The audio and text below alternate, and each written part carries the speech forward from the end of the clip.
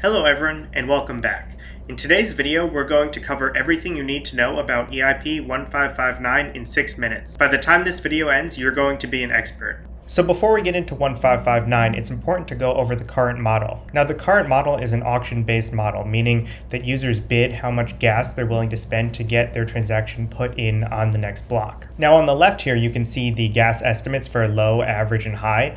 And basically the more you're willing to spend on gas, the faster your transaction should execute. Now this might seem to make sense, but there's actually 3 significant drawbacks with the current mechanism. Now the first problem is that all of the fees that the user spends actually go to the miners. So there's no direct value accrual to the network itself if there's a lot of transaction volume. The second problem is right now there's no way to guarantee a transaction actually goes through. One example of this is the recent NFT craze.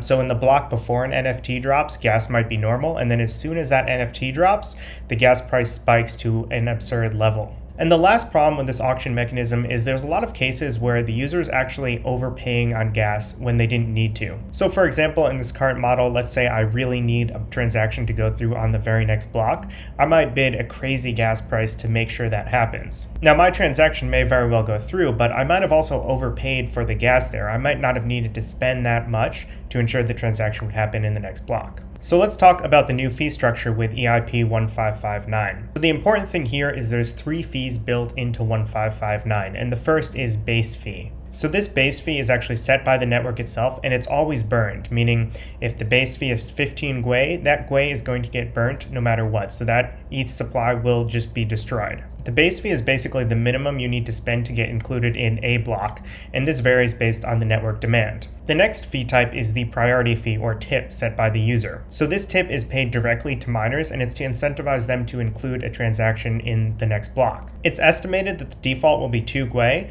but it's worth noting that the more you're willing to spend on a tip, the faster your transaction will process. Lastly, there's the max fee that a user can set, and that's the most they're willing to spend on a transaction. So the max fee basically gets rid of the overbidding problem. Whatever isn't needed that's part of that max fee gets returned to the user, which is obviously a great thing. Again, all credit to the Daily Gwei for a lot of this information and that graph. Now the next big change with EIP-1559 is adaptive block size, and again, all credit to the Daily Gwei for this image. So as you can see on the top, this is what blocks look like before EIP-1559. You can see they're all the same price regardless of how expensive gas is. Now in the lower half of the image, you can see what the network looks like after 1559, and you can see that the block expands or contracts based on demand. So with a variable block size, the network can better smooth out gas price volatility, which is obviously very beneficial to the user. So what are the benefits to all of these changes? Well, in my estimation, there's 5 key things here. The first is better user experience. So users can now better estimate gas costs, and they actually have their overpayments returned to them, which is great. Now the next major benefit is a fluctuating block size.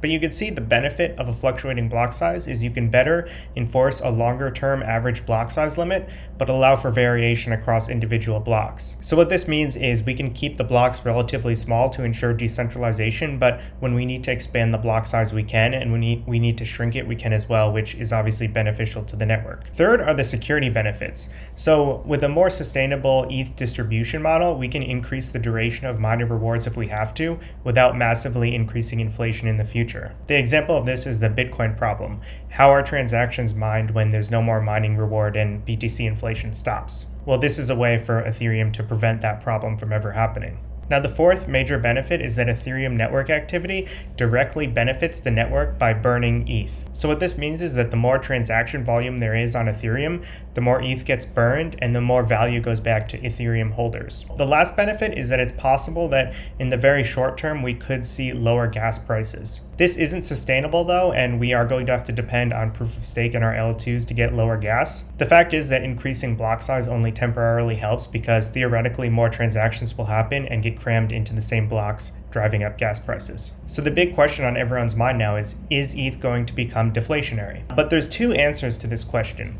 So the first is under proof of work, or ETH1. Now under ETH1, there's a lot of issuance of ETH under proof of work because the miners have to expend a lot of energy to mine ETH. What that means is that a base fee of 150 gwei would need to be sustained to offset the current ETH1 issuance. We've seen that in very frothy bull markets, but it's hard to imagine that the average gas price would be 150 gwei in a regular market. The next part of that question is what happens under proof of stake, or ETH2. Well, once the merge happens and ETH goes fully to proof of stake, we'll only need a base fee of 20 gwei to offset the issuance of proof of stake. That's because you need to issue less ETH to secure the network under proof of stake because it's less costly to validate transactions. So the answer is that it's not likely that we'll see deflationary ETH under proof of work.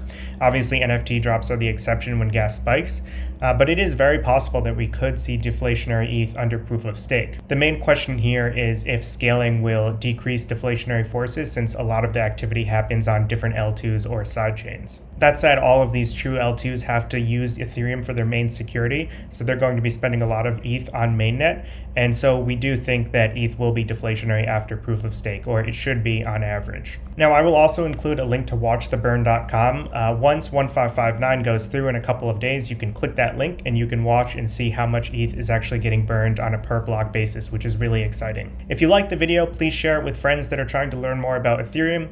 Please like the video, subscribe, and hit the notification bell if you want to be notified when I release a new video. Now, thank you all so much for watching, and I will see you all in the next video.